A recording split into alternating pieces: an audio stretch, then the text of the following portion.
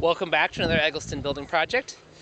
We're moving along a little further. We haven't been flying along. It's been a really hot summer, so we've been sort of taking our time as we're building it.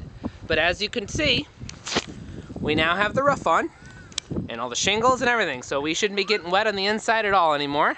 Still have some holes in the side, but it's moving along.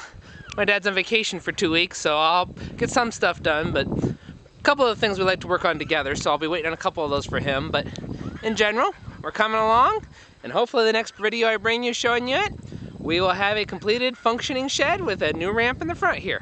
So thanks again for joining us on another Eggleston building project.